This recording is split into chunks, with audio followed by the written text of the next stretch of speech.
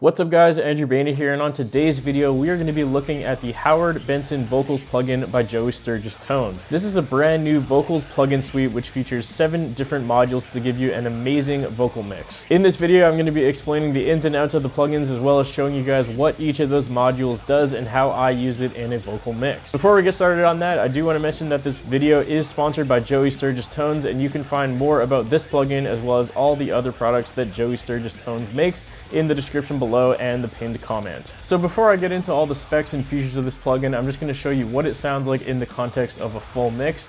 I'm going to be using one of my songs which is titled Grasping at the Unseen, and I'm going to be playing the beginning portion of that song.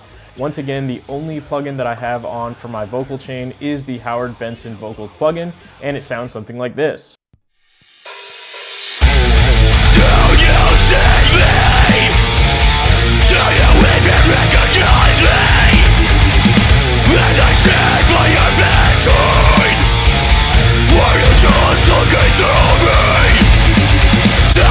Alright, so now that I've shown you guys what this plugin can sound like in a full mix, we're going to go on a deep dive of the plugin. I'm going to show you guys all the ins and outs of it and how I use it. So first and foremost, let's go through the interface of this plugin. When you open it up, you're going to be greeted by this screen here, which shows you 7 different modules. That's going to be the vocals module, EQ, multiplier, width, echo, space, and output. Some of these might be a little self-explanatory if you're familiar with vocal mixing, but we're going to go through them anyways.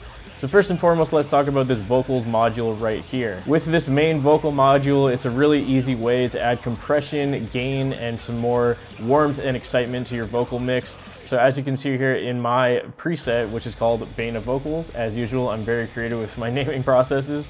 I've got the input pretty high, I've got the compression basically at full, and then I've also added a little bit of grit, which is essentially a little bit of vocal distortion because it's metal vocals and it always sounds good with a little bit of distortion as long as it's not too fried. One of the really cool features about this vocals module is that you can actually shift plus double click the input knob like so, and then it will actually ask you to play your vocals and it'll automatically do this stage for you. So if I go ahead and play my vocals, it's going to analyze them like this.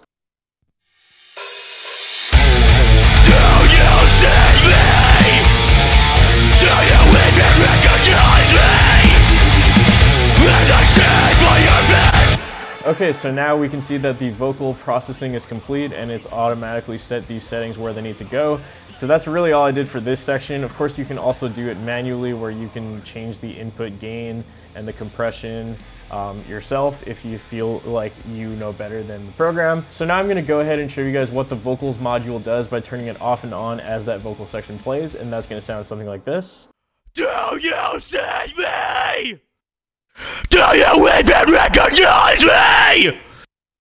As I stand by your bedside. So as you can hear, obviously it increases the volume of the vocals a ton because of all that compression, the gain, and of course that added grit adds a little bit more distortion to it like I was saying earlier. Okay, so next up we're going to move over to the EQ module. Of course this is an equalizer module. It has a high frequency, mid frequency, low frequency, and then a couple more goodies at the bottom here.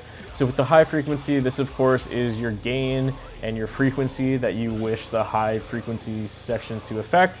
You can either have it as a high shelf or a high bell by turning on and off the bell icon. And then for the middle frequency, it's the same thing. You can increase or decrease the gain on a selected frequency. And this time around, there's no bell button, but there is a Q dial, which you can increase or decrease the width of the bell that's in the mid frequency. And then for the low filter, or sorry, the low frequency, it's the exact same thing as the high frequency, same options, except of course for lower frequencies. And then we have a pre-comp button, a high-pass filter button, and a lo-fi button. So for these extra buttons on the bottom, the pre-comp knob switches the module position from pre-compression on or post-compression off. And the HPF is of course the high-pass filter. And then of course there's also this lo-fi toggle on or off. And this also gives you that kind of lo-fi vocal effect, and I'll show you guys what that sounds like in a second here. So now I'm going to go ahead and play that little vocal run once more, turning the EQ module off and on so you guys can hear what difference that makes. Do you see me? Do you even recognize me? As I stand by your bedside? Were you just looking through me? Okay, so as you guys can hear with the EQ on, basically I'm just taming the low end a little more and then boosting the high end a little bit, which will help your vocals sit above the rest of the instruments in your mix. I'm also going to show you guys what that lo-fi button does right now. Do you see me? Do you even recognize me? So essentially it gives you that kind of radio talking effect that you hear a lot in modern metal songs, and you can do that with just the click of the button. Okay, next up we're moving on to the multiplier module. This section basically gives you kind of like a pitch shift up and down. It basically makes it sound like you have multiple layers of vocals going on. I find this particularly useful because normally for my vocal style, I only actually do one track. I don't do that much doubling with my vocals, so having a multiplier is super awesome because it makes it sound like I recorded way more layers than I actually did. So I'm going to go ahead and turn that on, and basically for this section there's only two knobs. The offset knob essentially gives you the pitch offset of the vocal doubles, so basically the more offset it is, the more pitch shifted it is, and then of course the amount, which is the gain of the vocal doubles, so how loud the vocal doubles are. So with the multiplier on, it will sound something like this. Do you see me? Do you even recognize me? As I stand by your bedside! So on my preset, I don't have this too high up there, but it does add a nice doubling effect. I'm going to go ahead and boost the amount and the offset way more so you guys can hear a much more emphasized versions of what this module might do to your vocals. Do you see me? Do you even recognize me? As I stand by your bedside! Were you just looking through me? So as you can hear in that exaggerated example, that gives you a much better idea of what the multiplier can actually do. Okay, next up we're going to move over to the width module. This is another quite simple one. It has two knobs and one button. It has the range dial, which essentially gives you the range of the signal that will be processed by the widener. It has the width, which is the width of the output of this module, and then it also has a toggle to turn on mono low end. And again, this will just kind of help tighten up the low end of your vocal mix. If you have a very wide low end on the vocals, it might mess with other things in your mix, so I personally chose to have this on. So I'm going to go ahead and turn the width module on, and you guys can hear what that sounds like right now. Do you see me? Do you even recognize me? As I stand by your bedside! So again, as you can hear, basically it just widens those vocals and makes them even more stereo than they were to begin with. Okay, next up, moving right along to the echo module. This one is very self-explanatory. It only has one dial, which is the amount of echo, and has a mode switch where you can switch between a mono echo or a stereo echo. And then it also has this dial here where you can basically select how the echo affects what's going on in the output. So I have it at quarter notes, so essentially every quarter note there is an echo. You can increase it or decrease it accordingly to, you know, a half note, a 16th note, whatever you might want to do. Again, I'm just leaving it as a quarter note because I thought that sounded best for this song.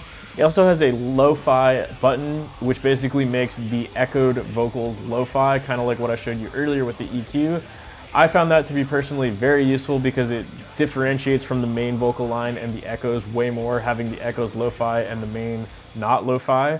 And then of course there is a sync button, which will always keep the echoes in sync with whatever your tempo is in your DAW, which of course I always want. If you for some reason don't want it to be synced, you can turn that off, but yeah, I don't really know why you might want to do that personally. So now with the echo module on, I'm going to show you guys what that sounds like right now.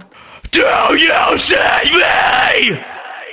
Do you even recognize me?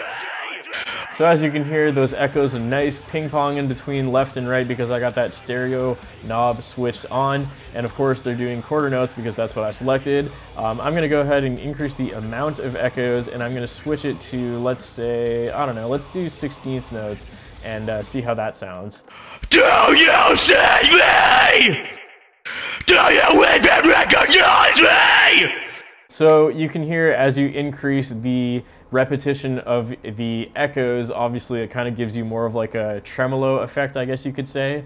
And again, increasing the amount, of course, increases the volume of the echoes. Okay, moving on to the 6th module. We are now on the space module. This is a reverb module, really. It's only got 2 knobs, quite simple. It's got the size and the amount. The size meaning the size of the room that your vocals will be reverberating through, and the amount being the, output of the reverbed sound. So pretty self-explanatory, and it sounds like something like this when that module is turned on. Do you see me? Do you even recognize me? As I stand by your bedside! Okay, so again, pretty self-explanatory. It's just a reverb module, nothing too fancy going on here, but it does sound really good. Of course, we're gonna ramp up the size and the amount way more so you guys can hear a much more exaggerated version of what you could get. Do you see me? Do you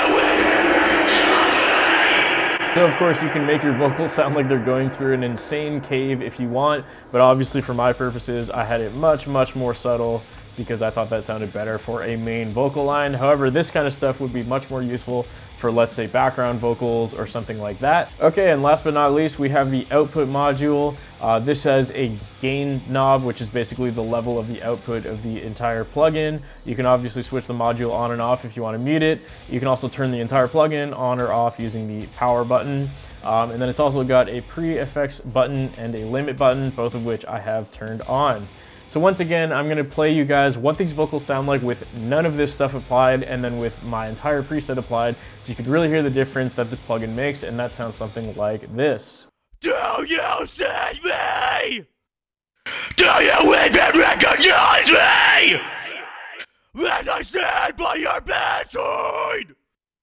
Were you just looking through me? So as you can hear, this plugin obviously makes a huge difference in a vocal mix, especially when compared to raw vocals. If you're looking for kind of like an all-in-one solution and just having one plugin for your vocal chain, this might be the plugin for you. Again, you can find more information about this plugin and all of Joey Sturgis Tone's other products in the description below or the pinned comment. My Patreon members can also get the stems for this song over on my Patreon page, which is also linked in the description below. Let me know if you guys have any questions about this plugin. If you're interested in it, again, definitely go check out that link to Joey Sturgis Tone's site. Thank you guys so much for watching. I hope this video was helpful. I look forward to reading your comments, and I'll see you next time.